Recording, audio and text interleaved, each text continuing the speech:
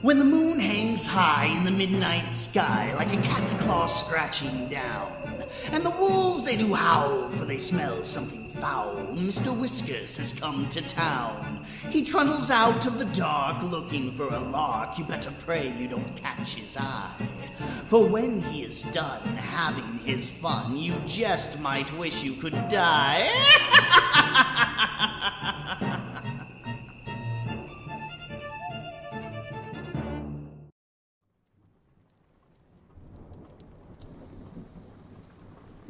Good evening, kitties. It is I, your host, Mr. Whiskers, the Mad Catter, bringing you another episode of Twisted Tea Time.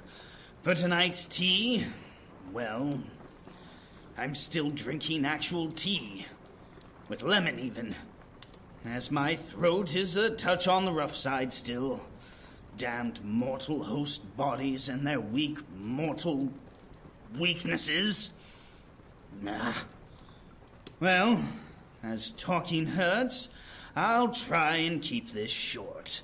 First, if you want to support this show, the easiest way to do so is by going on to iTunes, Stitcher, or TuneIn Radio and giving us a positive review. Also, sharing the show helps as well. More listeners means more support for our sponsors, means more money for wine, and that is always a fine thing to have on hand when one's throat isn't a pit of suffering. Now, that shameless self-promotion out of the way, tonight brings us two tales. The first is by an unknown author and involves a young man acquiring employment in a particular field, exploring the powers of imagination as well as his own subconscious. And soon he finds that perhaps he shouldn't have begun to imagine his Tulpa.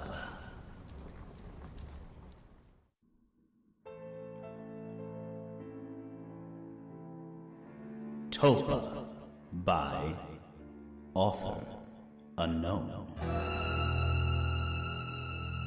Last year, I spent 6 months participating in what I was told was a psychological experiment.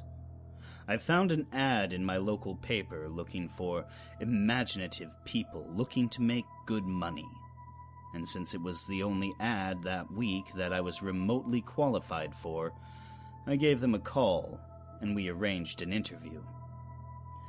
They told me that all I would have to do is stay in a room alone, with sensors attached to my head to read my brain activity.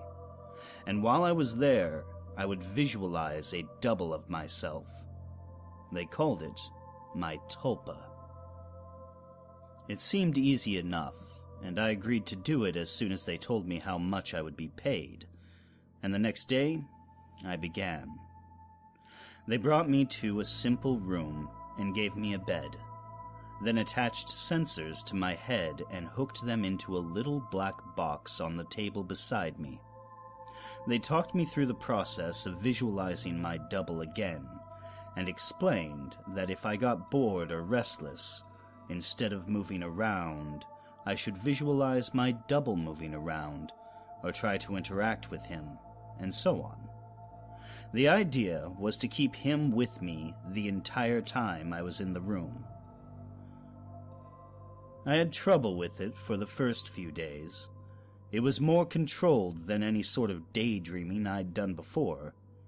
I'd imagine my double for a few minutes, then grow distracted. But by the 4th day, I could manage to keep him present for the entire 6 hours. They told me I was doing very well.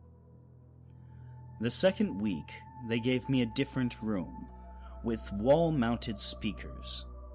They told me they wanted to see if I could still keep the Tulpa with me in spite of distracting stimuli.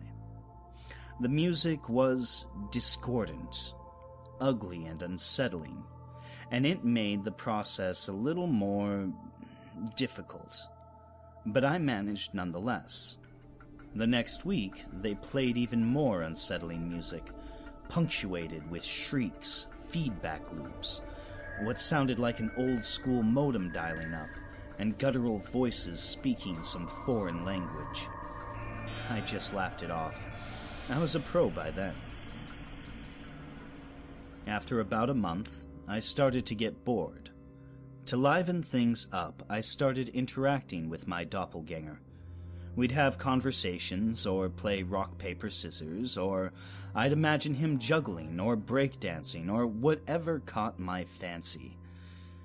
I asked the researchers if my foolishness would adversely affect their study, but they encouraged me. So we played and communicated, and that was fun for a while. And then it got a little strange.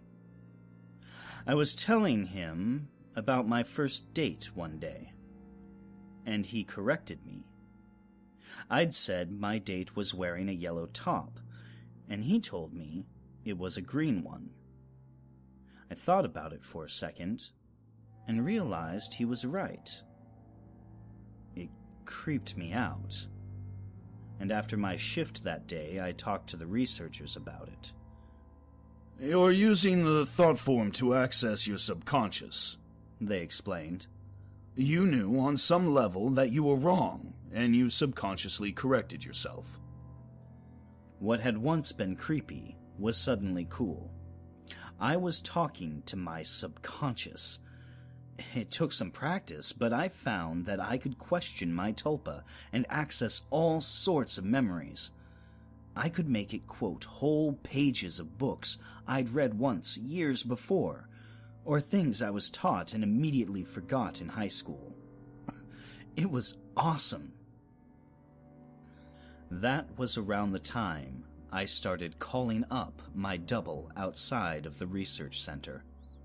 Not often at first, but I was so used to imagining him by now that it almost seemed odd to not see him. So whenever I was bored, I'd visualize my double. Eventually, I started doing it almost all the time. It was amusing to take him along like an invisible friend. I imagined him when I was hanging out with friends or visiting my mom. I even brought him along on a date once. I didn't need to speak aloud to him, so I was able to carry out conversations with him, and no one was the wiser. I know that sounds strange, but it was fun. Not only was he a walking repository of everything I knew and everything I had forgotten, he also seemed more in touch with me than I did at times. He had an uncanny grasp of the minutiae of body language that I didn't even realize I was picking up on. For example, I'd thought the date I brought him along was going badly, but he pointed out how she was laughing a little too hard at my jokes and leaning towards me as I spoke, and a bunch of other subtle cues I wasn't consciously picking up on. I listened, and let's just say that date went very well.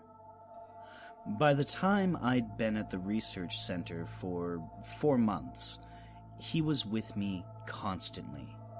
The researchers approached me one day after my shift and asked me if I'd stop visualizing him.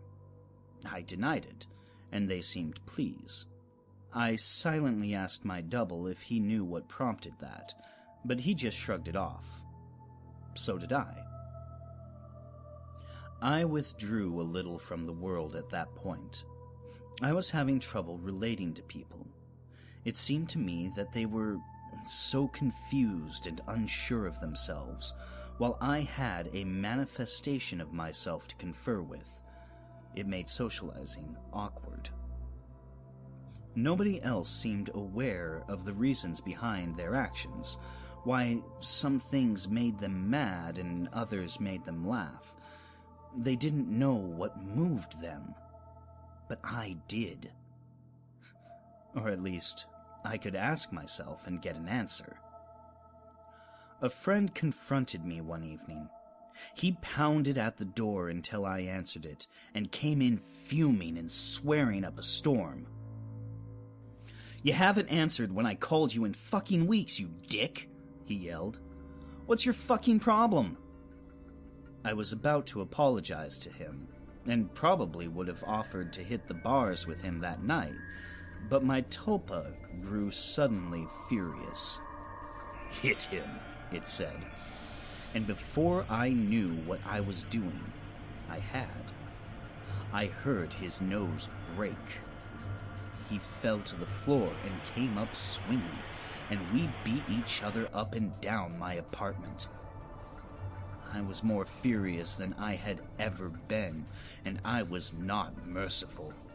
I knocked him to the ground and gave him 2 savage kicks to the ribs, and that was when he fled, hunched over and sobbing. The police were by a few minutes later, but I told him that he had been the instigator, and since he wasn't around to refute me, they let me off with a warning. My Tulpa was grinning the entire time. We spent the night crowing about my victory and sneering over how badly I'd beaten my friend.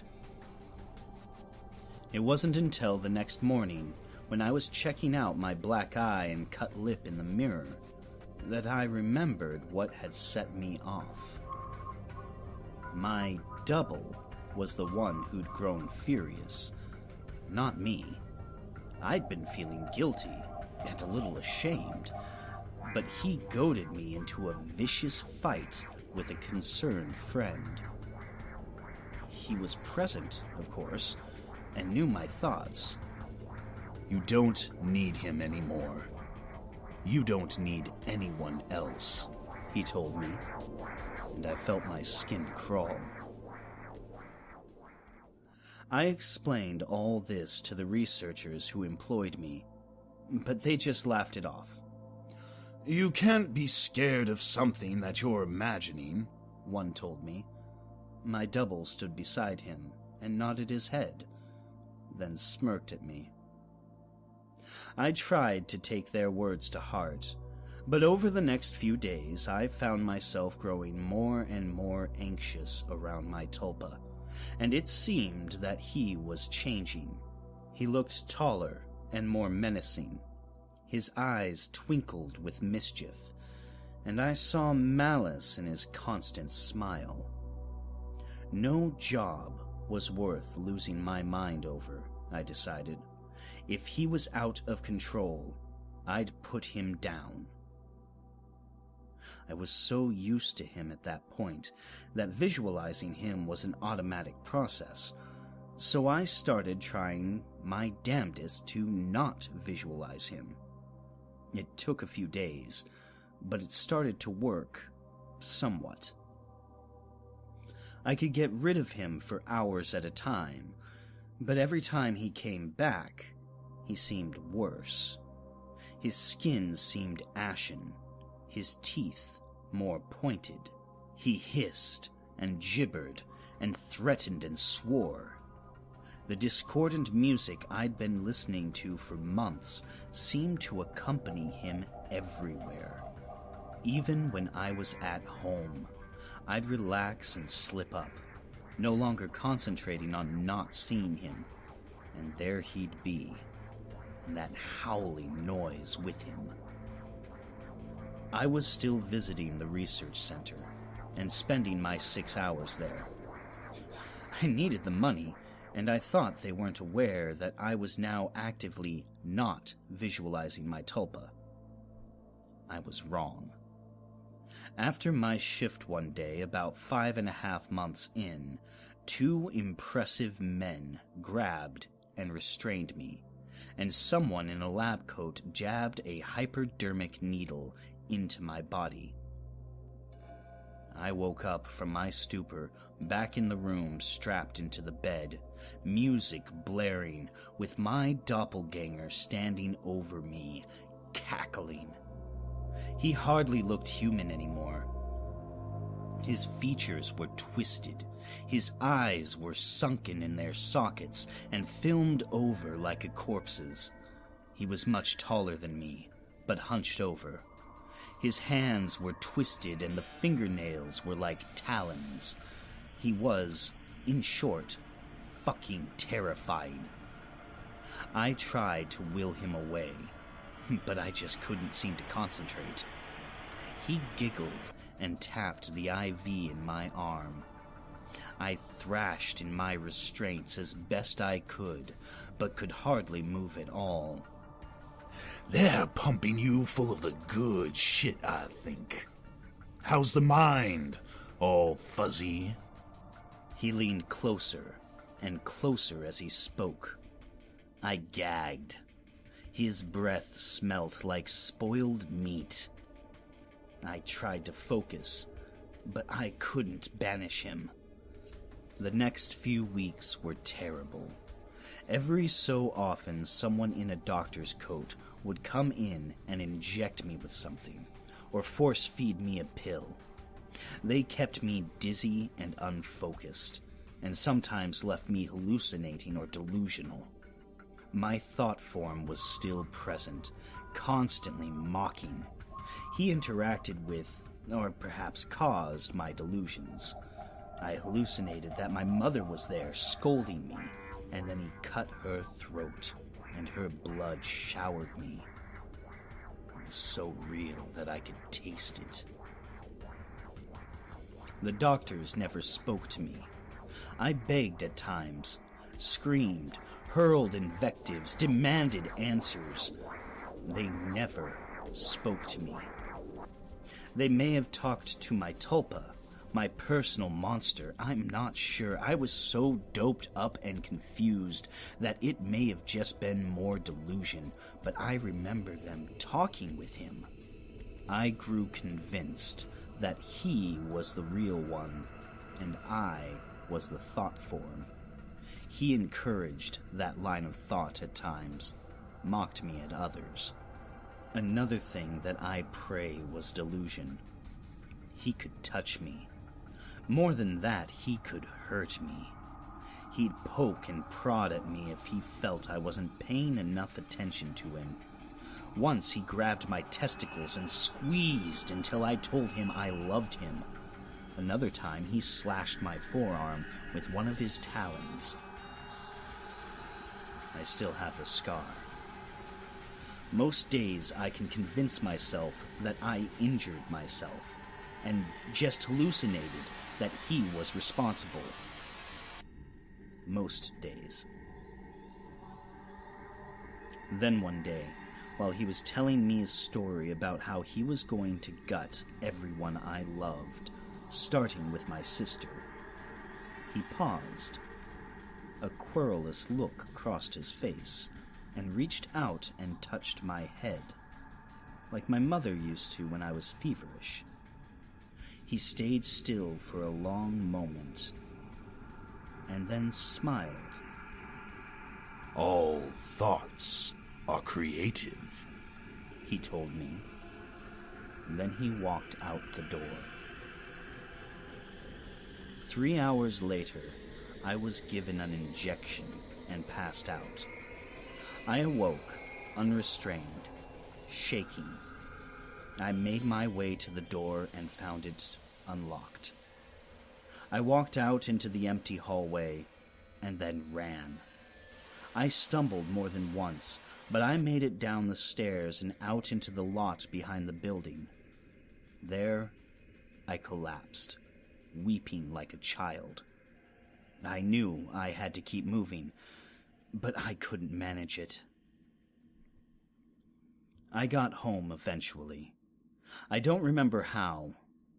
I locked the door and shoved a dresser against it, took a long shower, and slept for a day and a half. Nobody came for me in the night, and nobody came the next day, or the one after that. It was over. I'd spent a week locked in that room, but it had felt like a century. I'd withdrawn so much from my life beforehand that nobody had even known I was missing. The police didn't find anything. The research center was empty when they searched it. The paper trail fell apart. The names I'd given them were aliases. Even the money I'd receive was apparently untraceable. I recovered as much as one can. I don't leave the house much, and I have panic attacks when I do. I cry a lot. I don't sleep much, and my nightmares are terrible. It's over, I tell myself. I survived. I use the concentration those bastards taught me to convince myself. It works. Sometimes. Not today, though. 3 days ago, I got a phone call from my mother. There's been a tragedy. My sister's the latest victim in a spree of killings, the police say. The perpetrator mugs his victims, then guts them. The funeral was this afternoon. It was as lovely a service as a funeral can be, I suppose. I was a little distracted, though. All I could hear was music coming from somewhere distant. Discordant, unsettling stuff that sounds like feedback and shrieking, and a modem dialing up. I hear it still, a little louder now.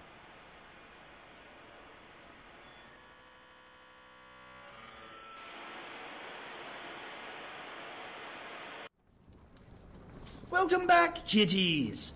I do hope you enjoyed that yarn. It seems only fitting that the sound of a dial-up modem would herald horror, don't you think? Oh, my throat. Now, for our next tale, we continue the Pen Pal saga, with our second exploration of that story in this chapter about a little cute kitty. Oh, I like kitties. I'm sure nothing but wonderful and happy things are in store when cats are involved. Now, who am I kidding? Sit back, relax, and let's hear about our protagonist's little feline named Boxes.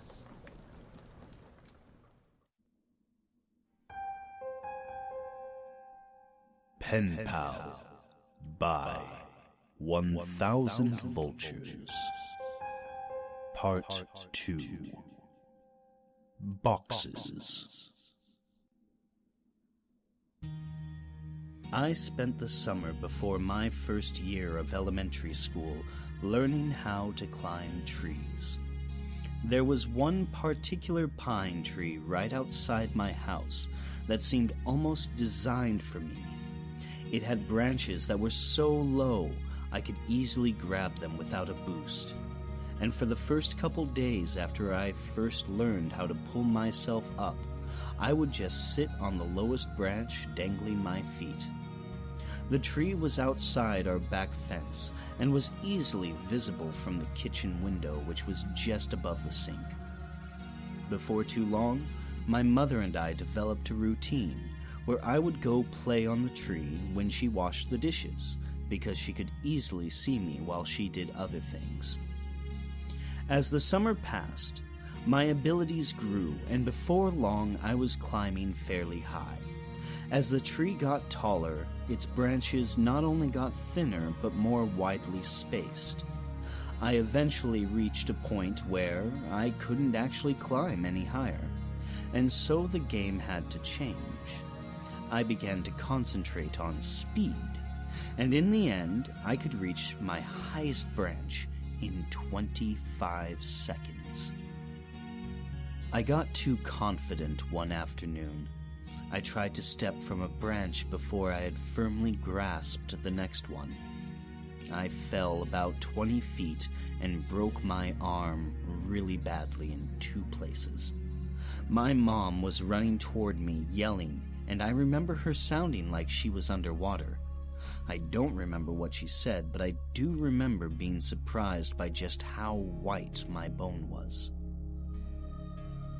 I was going to start kindergarten with a cast and wouldn't even have any friends to sign it. My mom must have felt terrible, because the day before I started school, she brought home a kitten. He was just a baby and was striped with tan and white. As soon as she put him down, he crawled into an empty case of soda that was sitting on the floor. I named him Boxes. Boxes was only an outside cat when he escaped. My mom had him declawed so he wouldn't destroy the furniture. So as a result, we did our best to keep him inside. He'd get out every now and then, and we'd find him somewhere in the backyard chasing some kind of bug or lizard, though he could hardly ever catch one because he had no front claws. He was pretty evasive, but we'd always catch him and carry him back inside. He'd scramble to look back over my shoulder. I told Mom it was because he was planning his strategy for the next time. Once inside, we'd give him some tuna fish, and he came to learn what the sound of the can opener might signal. He'd come running whenever he heard it. This conditioning came in handy later because toward the end of our time in that house, Boxes would get out much more often and would run under the house into the crawl space where neither of us wanted to follow because it was cramped and probably crawling with bugs and rodents.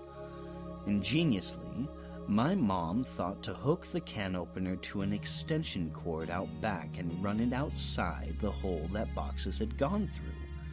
Eventually, he would emerge with his loud meows, looking excited by the sound and then horrified at how we could run such a cruel ruse on him. A can opener with no tuna made no sense to Boxes. The last time he escaped under the house was actually our last day in it. My mom had put the house on the market and we had begun packing our things. We didn't have much, and we stretched the packing out a while. Though I had already packed up all my clothes at my mom's request, my mom could tell I was really sad about moving and wanted the transition to be smooth for me.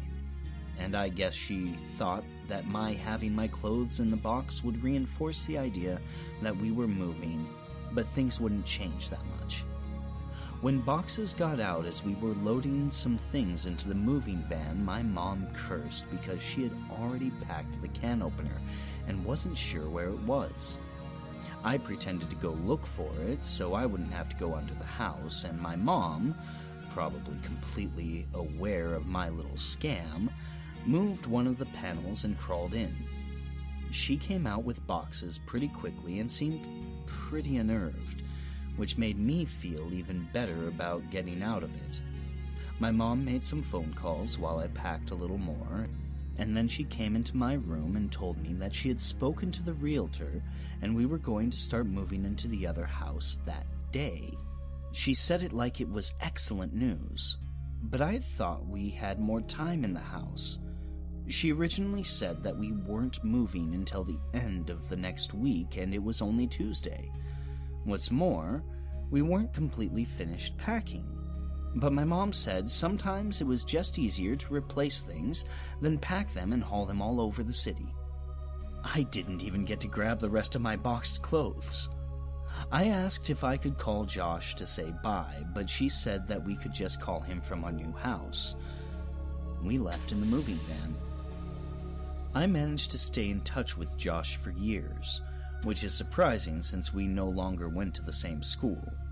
Our parents weren't close friends, but they knew that we were, and so they would accommodate our desire to see one another by driving us back and forth for sleepovers, sometimes every weekend.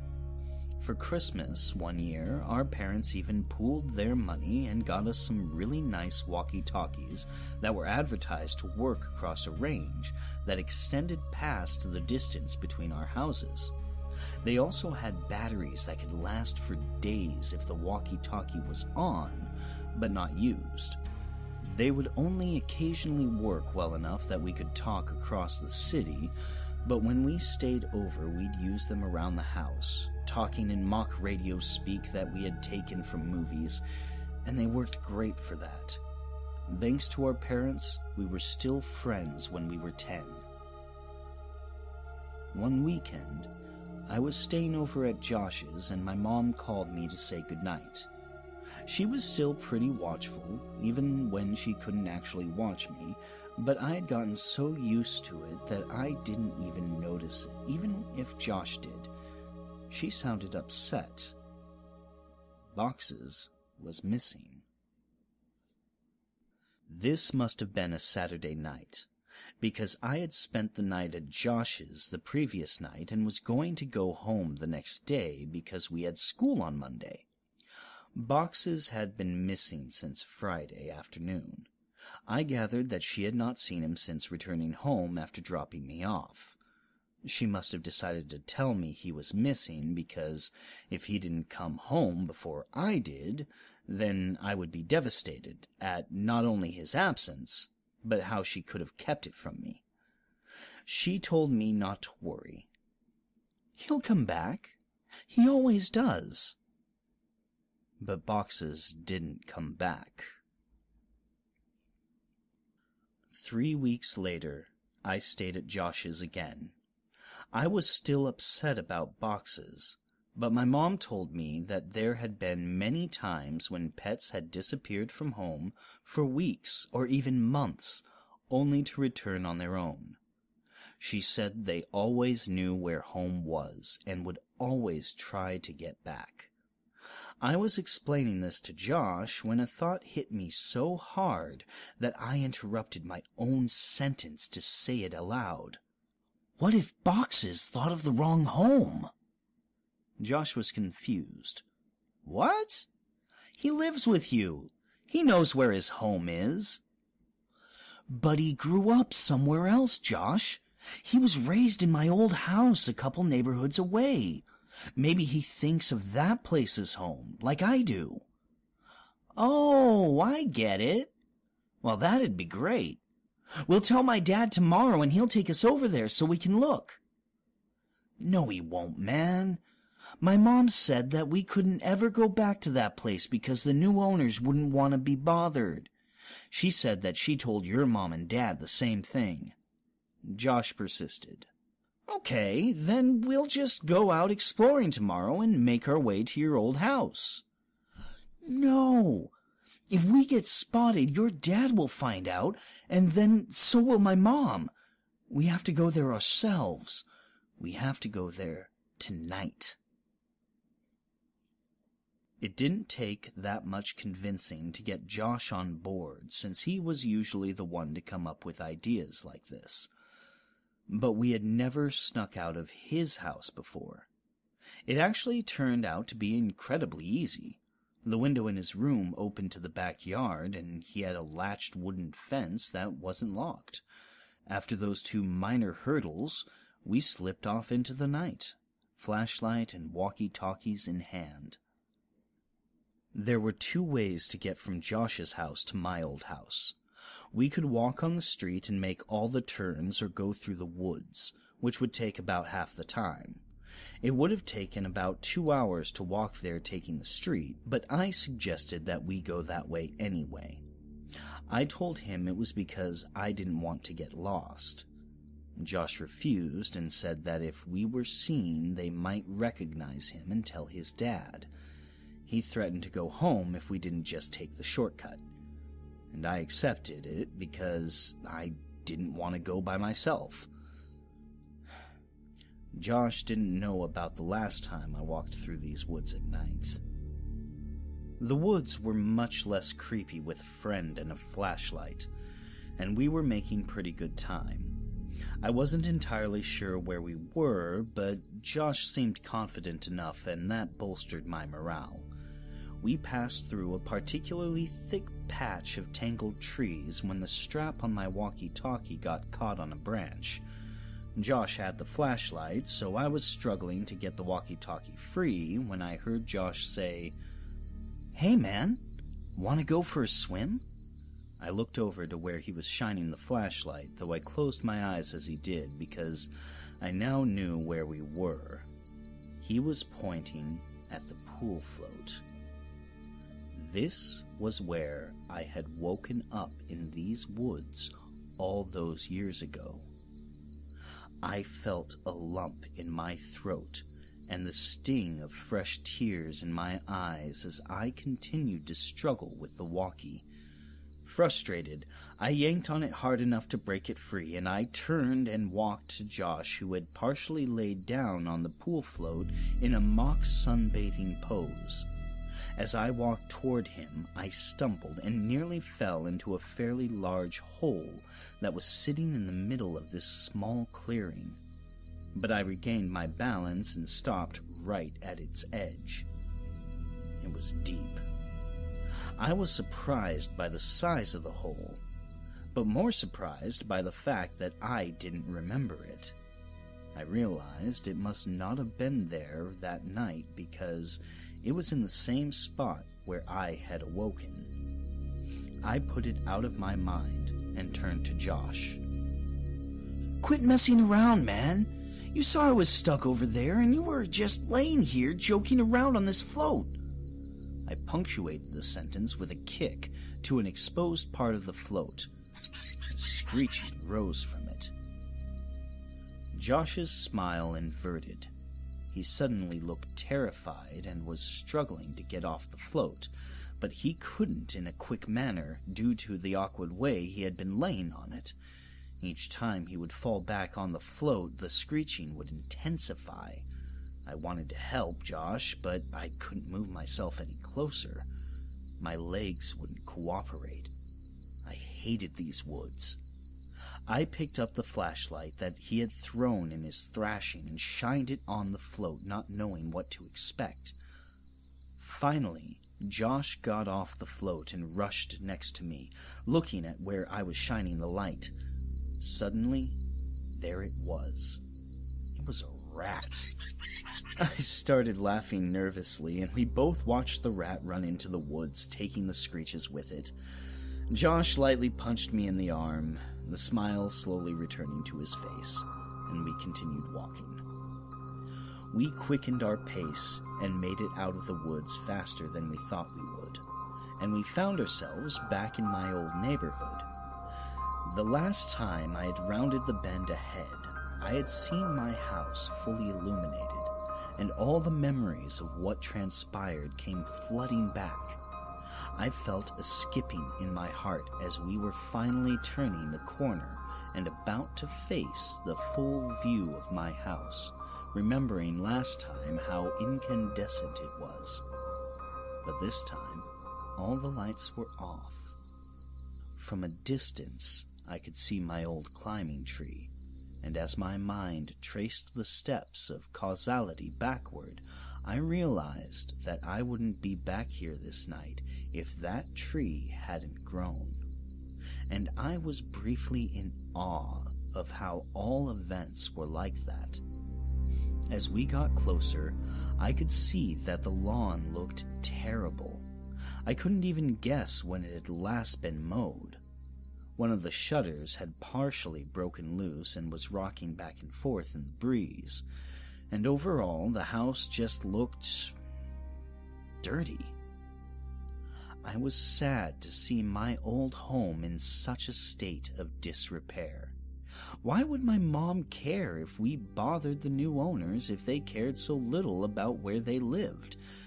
And then I realized there were no new owners. The house was abandoned, though it looked simply forsaken. Why would Mom lie to me about our house having new people in it? But I thought that this was actually a good thing. It would be easier to look around for boxes if we didn't have to worry about being spotted by the new family. This would make it much quicker. Josh interrupted my thoughts as we walked through the gate and up to the house itself.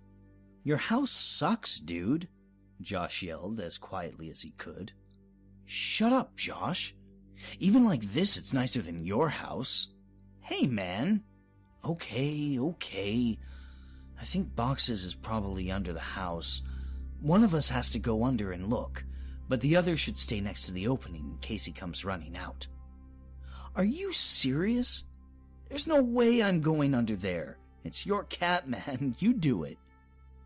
Look, I'll game you for it, unless you're scared, I said, holding my fist over my upturned palm. Fine, but we go on shoot, not on 3. It's rock, paper, scissors, shoot, not 1, 2, 3. I know how to play the game, Josh. You're the one who always messes up, and it's 2 out of 3. I lost. I wiggled loose the panel that my mom would always move when she had to crawl under here for Boxes.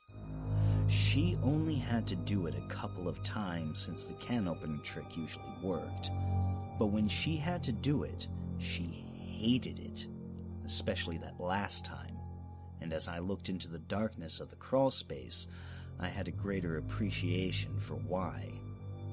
Before we moved, she said that it was actually better that Boxes ran under here. Despite how hard it could be to get him out, it was less dangerous than him jumping over the fence and running around the neighborhood. All that was true, but I was still dreading doing this. I grabbed the flashlight and the walkie and began to crawl in. A powerful smell overtook me. It smelled like death. I turned on my walkie. Josh, are you there? This is Macho Man. Come back. Josh, cut it out. There's something wrong down here. What do you mean? It stinks. It smells like something died. Is it Boxes? I really hope not. I set down the walkie and moved the flashlight around as I crawled forward. Looking through the hole from the outside, you could see all the way back with the right lighting, but you had to be inside to see around the support blocks that held the house up. I'd say that there was about 40% of the area that you couldn't see unless you were actually in the crawlspace. But even inside, I discovered that I could only see directly where the flashlight was pointing. I realized that this would make scouting around the place much more difficult. As I moved forward, the smell intensified. The fear was growing in me that Boxes had come here and something had happened to him. I shined the flashlight around, but couldn't see much of anything. I wrapped my fingers around a support block to pull myself forward, and as I did that, I felt something that made my hand recoil. Fur. My heart sank, and I prepared myself emotionally for what I was about to see. I crawled slowly so I could prolong what I knew was coming, and I inched my eyes and the flashlight past the block to see what was on the other side. I staggered back in horror. Jesus Christ! Escaped my trembling mouth. It was a hideous and twisted creature, badly decomposed.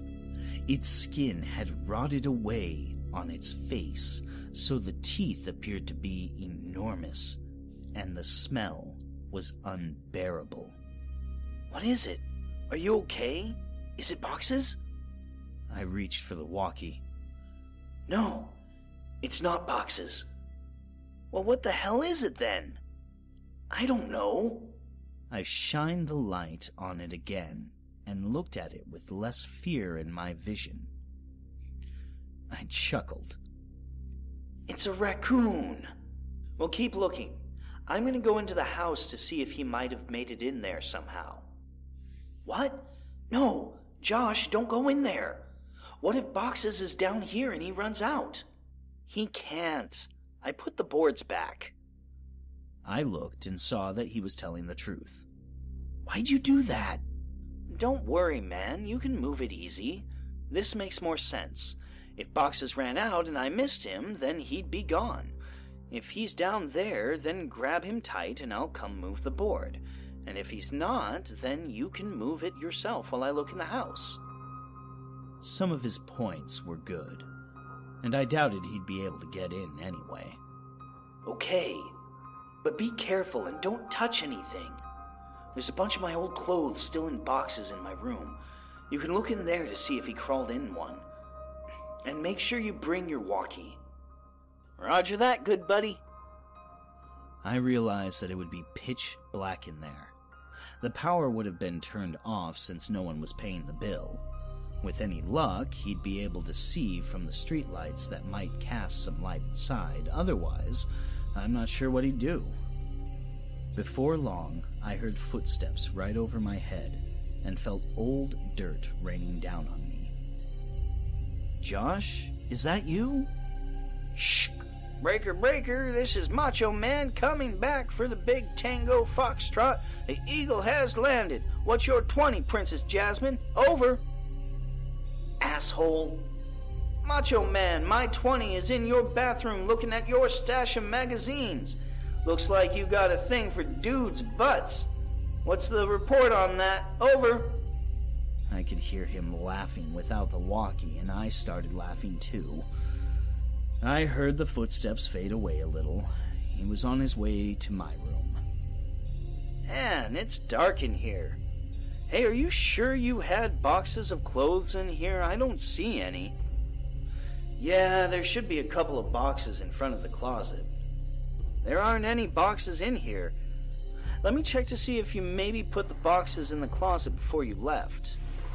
I started thinking that maybe my mom had come back and gotten the clothes and just given them away, because I had outgrown a lot of them. But I remembered leaving the boxes there. I didn't even have time to close the last one up before we left. While I was waiting for Josh to tell me what he found, I kicked out my leg, which had started falling asleep because of the position it was in, and it hit something. I looked back and saw something really strange. It was a blanket, and all around it there were bowls. I crawled a little closer to it. The blanket smelled moldy, and most of the bowls were empty, but one had something that I recognized still in it. Cat food. It was a different kind than we gave to boxes, but I suddenly understood. My mom had set up a little place for boxes to encourage him to come here instead of running around the neighborhood. That made a lot of sense, and it seemed even more likely that boxes would have come back to this place. That's so cool, Mom, I thought. I found your clothes. Oh, cool. Where were the boxes? Like I said, there are no boxes. Your clothes are in your closet. They're hanging up. I felt a chill. This was impossible. I had packed all my clothes. Even though we weren't supposed to move for another 2 weeks when we left, I remember packing them and thinking that it was stupid for me to have to get clothes out of the box and put them back in. I had packed them, but someone had hung them back up. Why, though? Josh needed to get out of there. That can't be right, Josh. They're supposed to be in boxes. Stop messing around and just come back outside. No joke, man. I'm looking at them. Maybe you just thought that you left them. Wow, you sure like to look at yourself, don't you? What? What do you mean? Your walls, man! Your walls are covered in Polaroids of yourself. There are hundreds of them. What, did you hire someone to... Silence. I checked my walkie to see if I had switched it off somehow. It was fine. I could hear footsteps, but couldn't tell exactly where Josh was going. I waited for Josh to finish his sentence, thinking that his finger had just slipped off the button, but he didn't continue. He seemed to be stomping around the house now. I was just about to radio him when he came back. "There's someone in the house." His voice was hushed and broken. I could hear he was on the verge of tears. I wanted to respond, but how loud was his walkie turned up? What if the other person heard it? I said nothing and just waited and listened. What I heard were footsteps. Heavy, dragging footsteps. And then a loud thud. Oh God. Josh! He had been found. I was sure of it. This person had found him and was hurting him. I broke out in tears. He was my only friend next to boxes. And then I realized, what if Josh told him I was under here? What could I possibly do? As I struggled to compose myself, I thankfully heard Josh's voice through the walkie. "He's got something, man. It's a big bag. He just threw it on the floor and oh God, man. The bag. I think it just moved." I was paralyzed.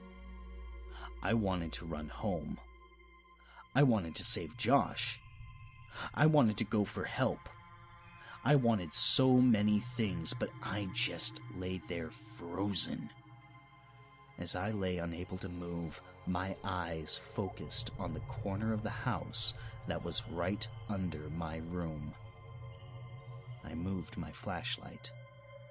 My breath hitched at what I saw. Animals.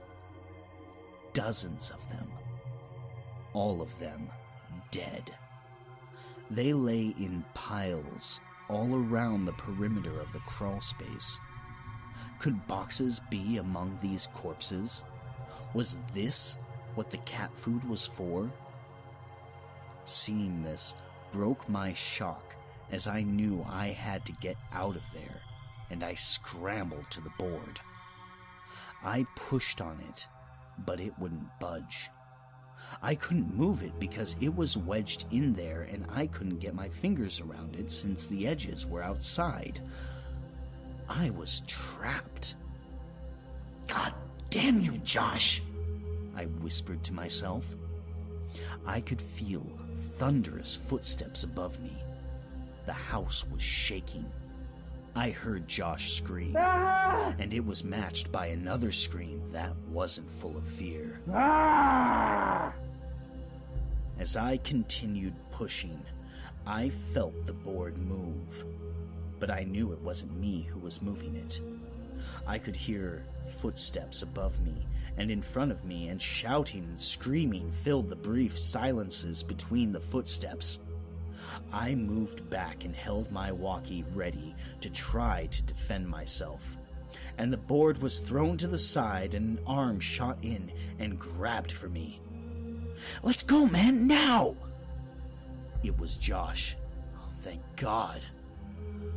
I scrambled out of the opening, holding the flashlight and the walkie. When we got to the fence, we both jumped it, but Josh's walkie fell. He reached for it, and I told him to forget it. We had to move.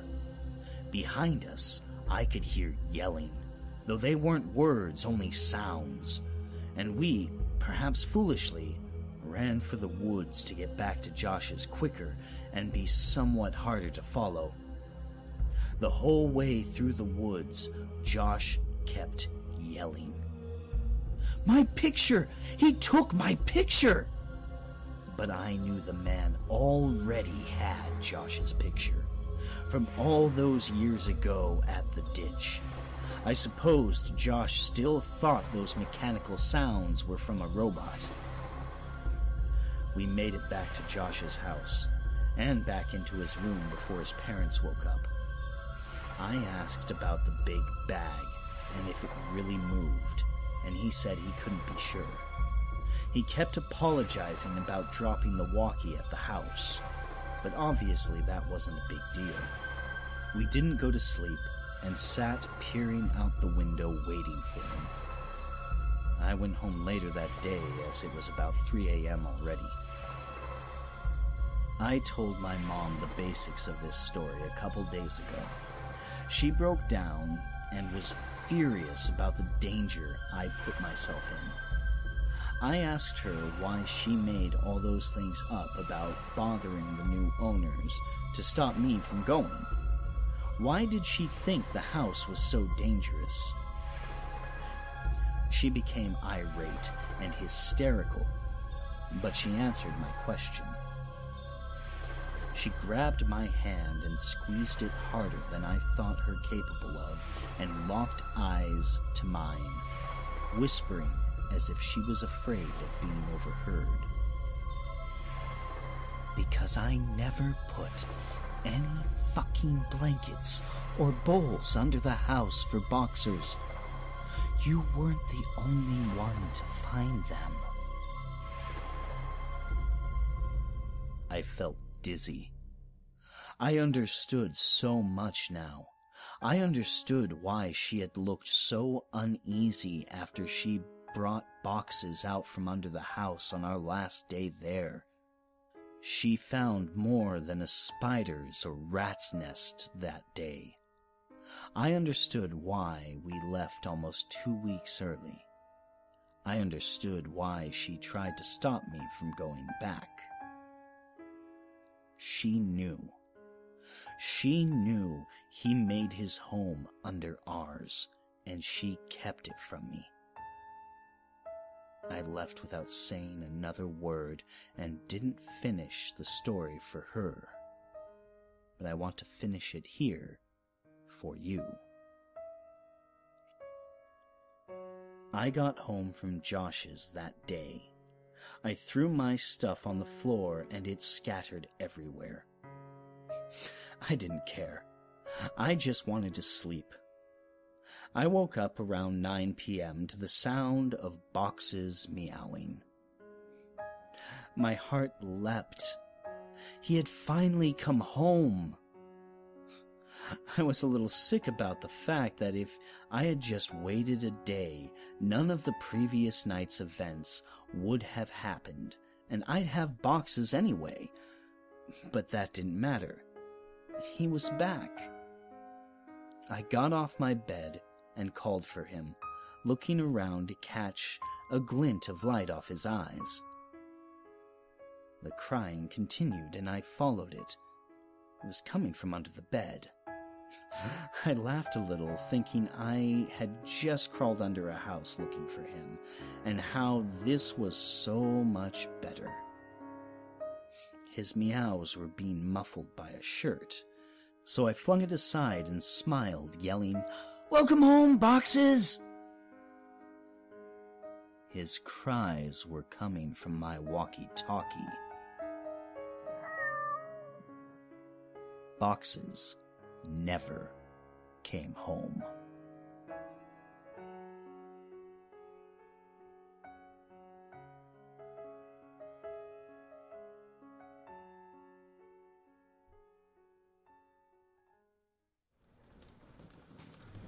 Welcome back, kitties! I do hope you enjoyed that chapter in our saga. It will be continued in next week's episode, so be sure to tune in. But for now, I shall bid you all adieu. I am afraid that I must away, ere I stay till the light of day. I hope you found our thrills quite fun, but it does seem our stories are done. I shall return, of that you know, but until next time, it's time to go.